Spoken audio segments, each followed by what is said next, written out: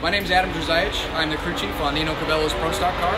Today we're going to talk a little bit about suspension. On this car we utilize Penske struts and shocks on all four corners. This is a Penske strut. We utilize air to shift the rebound and compression going down the racetrack so we can ride bumps, suck the car down for aerodynamic purposes. We can do many things, basically as creative as you want to be with these struts. We do similar things in the back with the shocks. We have air lines going to them that control valving and dampening forces. On hot racetracks, we tighten the shock down. On the rebound, we loosen the compression up. We get the car to squat more. And we have ultimate adjustability on these things. We have 2 rebound adjustments, 2 compression adjustments, high and low speed.